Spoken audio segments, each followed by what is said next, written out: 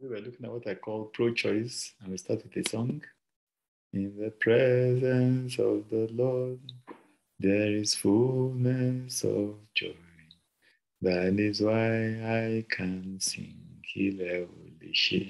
There's nothing God cannot do. And so when we want to make our choices, we need to also take this into consideration. Let's look at this very interesting account in Genesis 13, verse 10.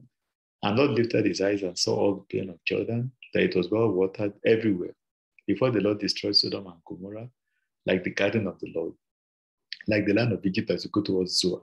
Then Lord chose for himself all the plain of Jordan, and Lord journeyed east, and they separated from each other. Abraham dwelt in the land of Canaan, and Lot dwelt in the cities of the plain and pitched his tent even as far as Sodom. But the men of Sodom were exceedingly wicked and sinful against the Lord. So there was a bit of a conflict between Abraham and Lot. And Abraham said, look, we can't continue like this. We are blood relations. Let's try and solve this. So let's separate. And in making that separation, Abraham gave Lot the first choice, which is really where our title is coming from, which is pro-choice. And what Lot basically did was to look at where it is that he wants to settle. So he had looked at this side, looked at the other side, and realized that this side is more fertile, and decided to go settle there. And this says a lot about, of course, that is humans for you. We like to, we are basically persuaded by appearance. So because the land was fertile, that is the direction that he went.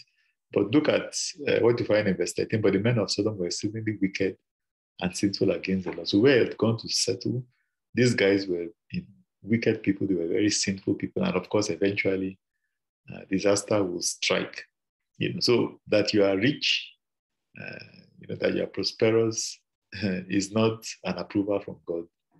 In fact, sometimes that can actually be a problem. When you are doing so well, you need to really check yourself and your level of spirituality. But of course, this says a lot about choice. We shouldn't really be the kinds of people that are moved a lot by the loss of the flesh, the loss of the eyes, and the pride of life. We should be people that are really asking God, where do you really want me to settle? Who do you want me to marry? Which kind of career do you want me to get into? Let's put God first in terms of the kinds of choices that we make, because this is what is going to keep us in God's will, and this is what is going to prosper us.